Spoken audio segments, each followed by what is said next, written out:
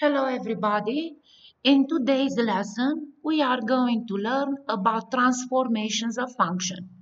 A function of the form is transformed by changing the values of a, b, h, and k. Changing the value of h and k, so h and k, results in a horizontal or vertical translation. Changing the sign of a or b, so positive to negative or negative to positive, this results in a reflection across one of the axes, so across the x-axis or across the y-axis. Changing the value for a or b results in a horizontal or vertical stretch or compress. In our video for today, we will learn about translation and reflection. So transformations of functions, they represent changes of that function. Transformations, they can be rigid or they can be non-rigid. Rigid, it means that only position of the function it is changed, while non-rigid, it means that the size and the shape of that graph, they are going to be changed. I will take the translation and reflection one by one in order and talk about them. And then we can say like this. First of all, we say function, but the symbol to write function, it is f of x, where x represents the input of the function, which is independent value, and y, it's all of it f of x, which is the output, and its dependent value and depends on x. Any transformation can change the x value or can change the y value. If the transformation is done for x, that transformation it is called a horizontal transformation. If the transformation is done on y, the transformation it is called a vertical transformation. Translation.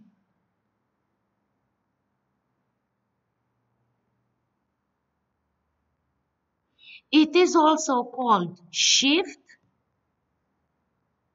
or slide.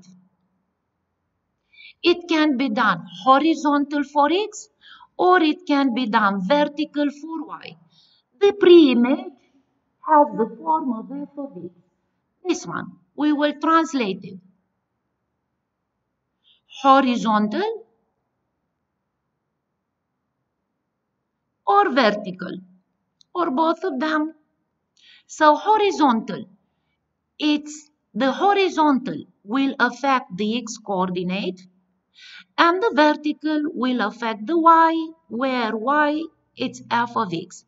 Horizontal for x, x is located on x-axis, so it can be done right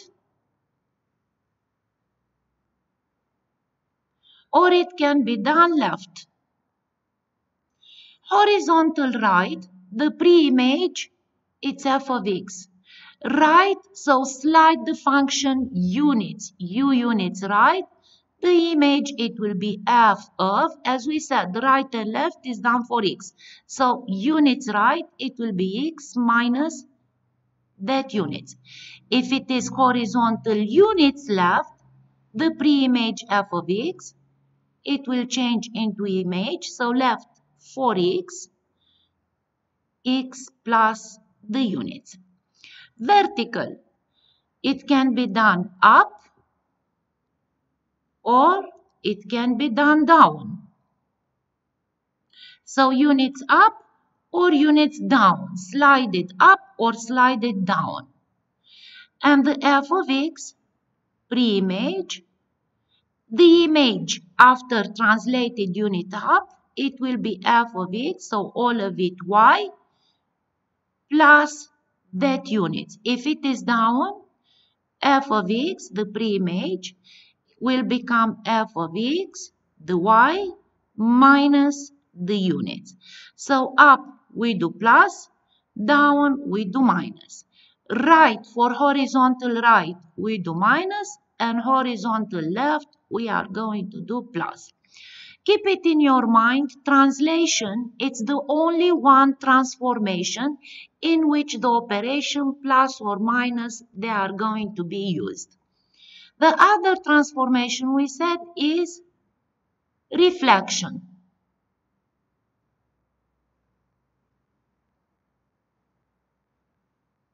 Reflection, it is also called a flip, and to be performed needs a line of reflection.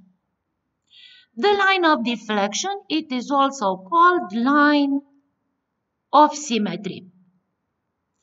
This line, it will be in the middle of the distance between the pre-image and the image.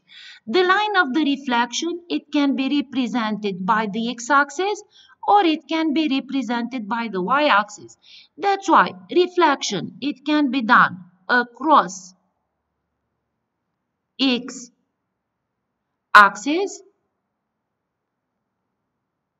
or it can be done across y-axis. So let's take the first one. Across the x-axis, so the line of the symmetry, the line of the reflection, it will be the x-axis. The pre-image, it's above the x-axis. So the image, it will be opposite of it, which means here. If you can take a look between the two figures, the x-coordinate is now changed, is now changing the x-coordinate, but the y-coordinate changes into opposite of it. So then, to write the rule, we can say the pre-image changes into the x is now changing it. We'll keep it as it is. And the y changes into its opposite, so negative f of x. If it is across the y-axis, it is vertical. So let's say this is the pre-image.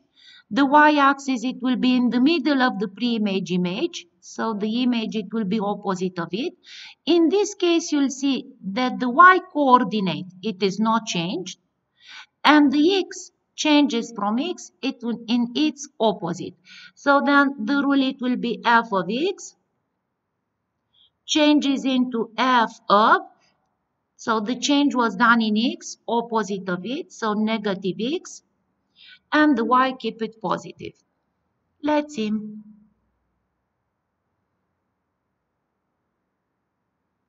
As you can see here in the figure, yeah, the pre-image, it's in blue color, and the function, the pre-image was slided up. So this slided up or slided down, this transformation will affect the y-coordinate, where y, it means f of x. If the function is slided up, then we'll do plus the units, so f of x, the y, plus the units up.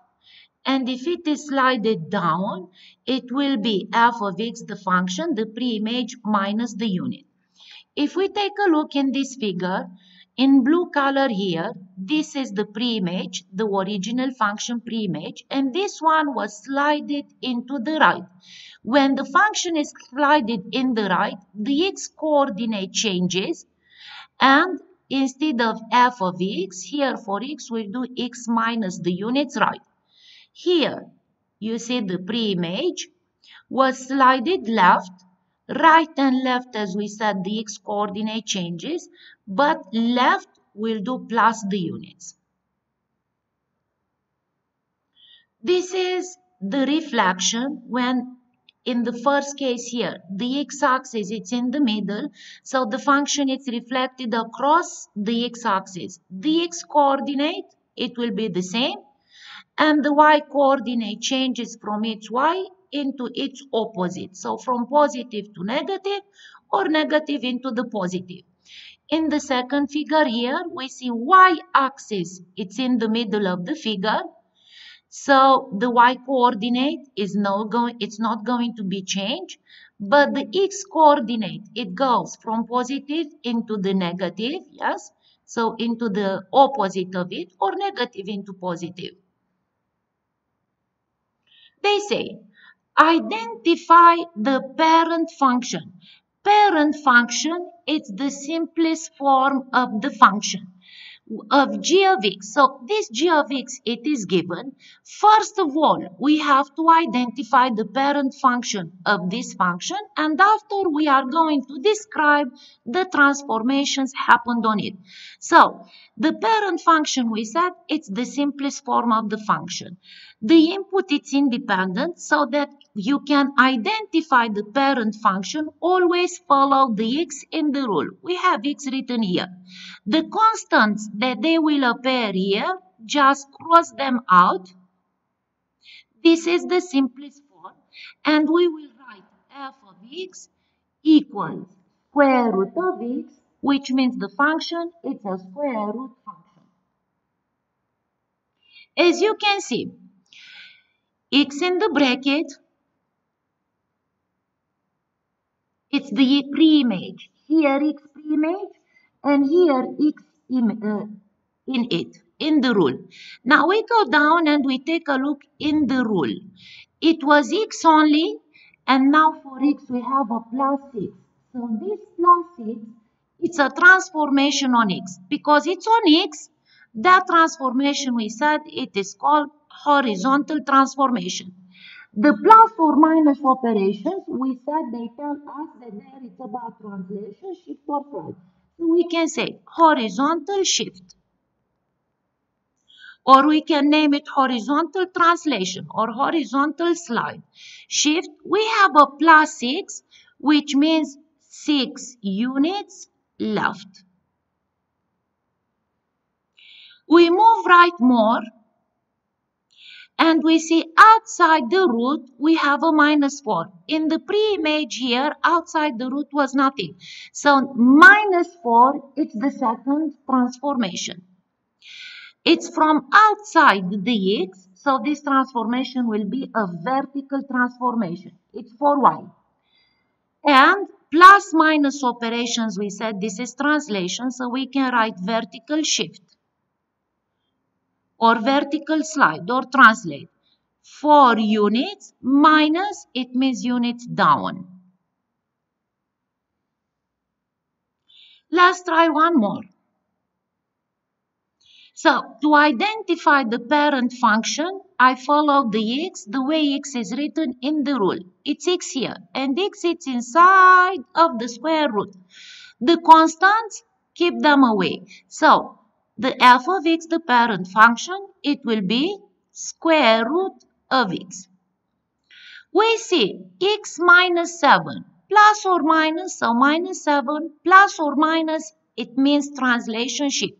So it was done for x, then the transformation is called a horizontal shift. 7 units, if it is plus, we put right. We move more, and we said after the root, we have a plus 3. So plus 3, it comes here outside the root. Outside the root, it means outside the x, it means the transformation is done for y. So this transformation, it is called vertical. The operation plus tells us there was a shift. And plus 3, it means 3 units up. Let's try more. We have g of x equals, to identify the parent form, whatever, follow the x, the input. Whatever it's more than x in the right side or left side of it, just cross it out. So this and this out. Me, I keep only the way x is written, which means equals square root of x. So this is the parent form. F of x equals square root of x. From left into the right, we will describe the changes. In front of the square root here was nothing written, but now down I have a factor -1. The factor -1 tells me that there is a reflection. It's a negative for y, which means -y. So negative for y, x, we keep it unchanged. So the reflection, it will be done across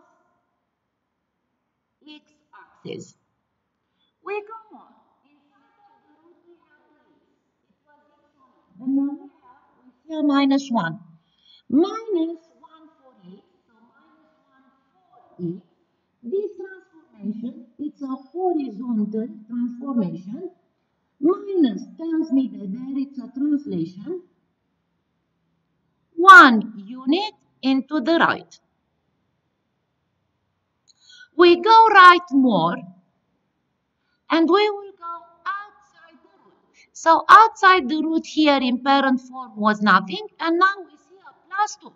So this +2, this transformation, it was done for y. So it is called vertical transformation. Because of the plus, it's a translation. And 2 units up. Let's try more. Okay, we see g of x equals negative, open bracket, square root, x minus 1 plus 2. So, to identify the parent function, f of x, we said, we look for where x is written. I have the x written here inside of the root. So, I follow the x only. So, the parent form, it will be square root of x. When we will describe the transformations, because we have here bracket, follow the order of operations and remember that the parenthesis brackets, they are done before plus, minus, times, divide operations. So we will start from inside the bracket. It was x only and now became x minus 1. So this transformation was done for x. It is called horizontal transformation. Minus tells me that there is a translation. 1 unit into the right.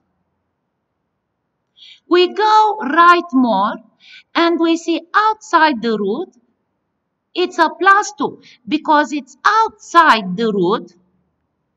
This +2 is done for y, which means this transformation, it is called vertical. It's a vertical transformation. The plus tells me that there it's a translation. And +2, it means 2 units up. Then we go from outside, we see here the minus. The negative in front of the bracket, it came from factor -1. And the factor -1 tells us that there is a reflection. So from outside the negative, we write reflect. But because it's negative from outside, it's not for x, it's from outside of x, which means it's for y. Here, in fact, we have a negative y, and this is a reflect across the x-axis.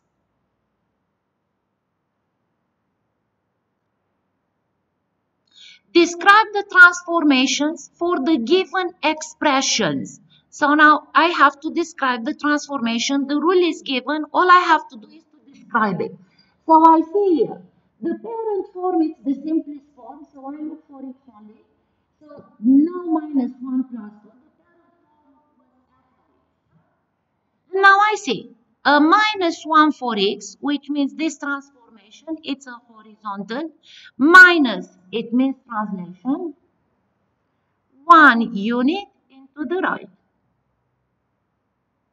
From outside the bracket, I have +2, which means this transformation was done for y, and that is called vertical. Plus, it's a translation. 2 units up. In the second example, the function is called h, and we look for x only. So the parent form is h of x. Now, in the parent form here, in the pre-image, we have x only, and in the transformation, we see a plus 7 for x.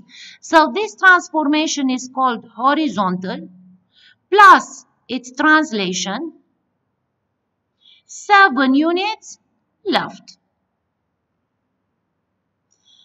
Close the bracket. From outside the bracket, it's a plus 8, which means this plus 8 was done for y. So the transformation is called vertical.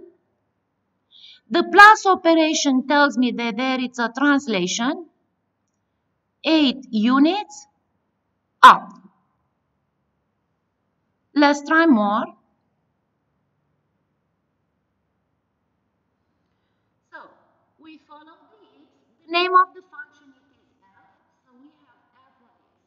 From left into the right. In front of x here, this x was positive and now became negative. We said that the negative, it came from factor negative 1. So, this negative represents reflection.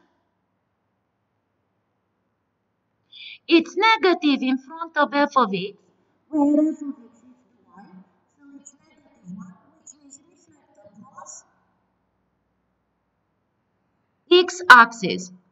For x is no change, as you can see, no change for x, but outside of it I have a plus 2, so outside it's for y, which is called vertical transformation, plus its translation, 2 units up. Let's try more. The name of the function it is h, so h of x. This is the parent form. From left into the right, we'll try to check the transformations.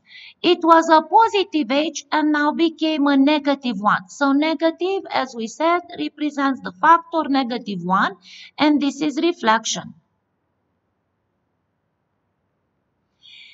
H of x, it means y, and the negative in front of it, it will be a negative y, so it's a reflect across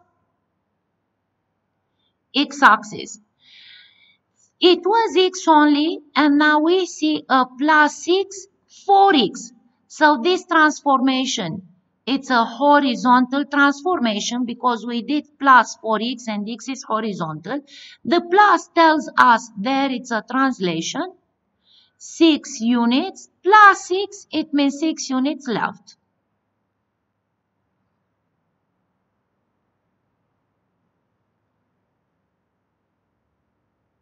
They say, apply the following transformations on the function f of x equals to x squared. First of all, f of x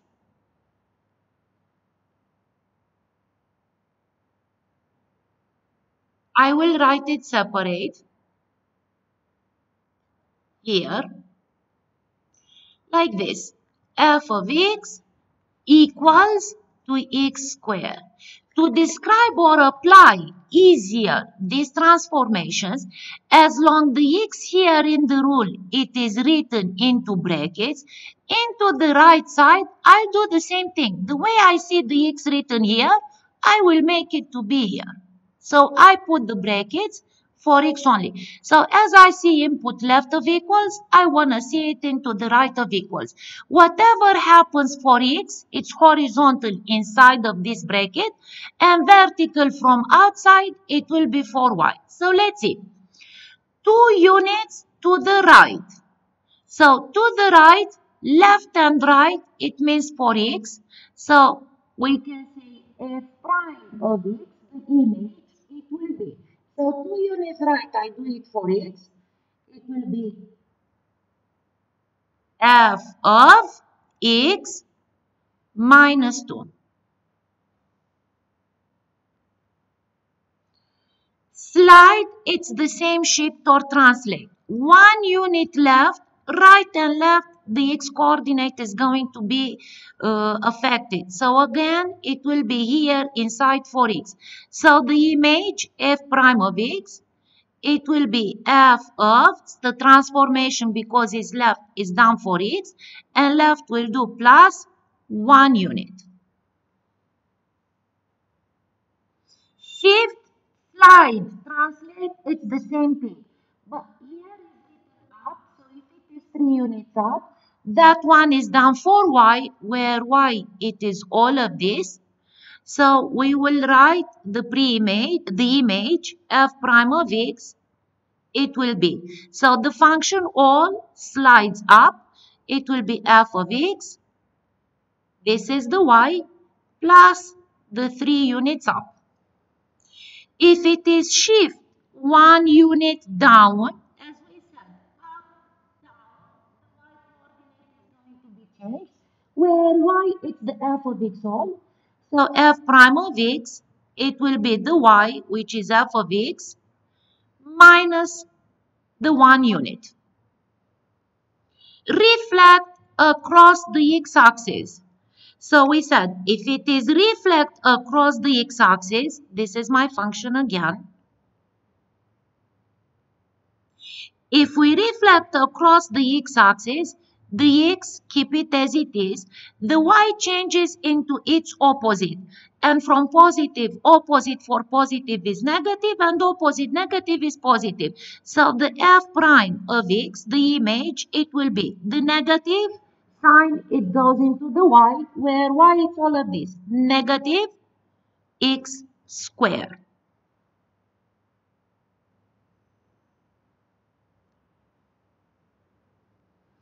If it is reflect across the y-axis, we said the y-coordinate does not change and the x changes into its opposite. So f prime of x, the image it will be from outside, the y does not change. The change it will be done here for x, which goes into its opposite.